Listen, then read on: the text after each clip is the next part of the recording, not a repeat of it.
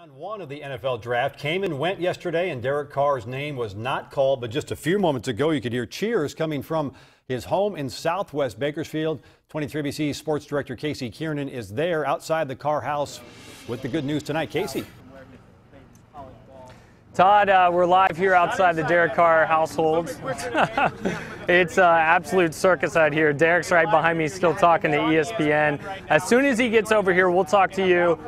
We'll have it live. Derek was taken fourth in the second round by the Oakland Raiders. His father came out of the front door and just shouted Raiders about a minute before. But let's see how the whole world found out.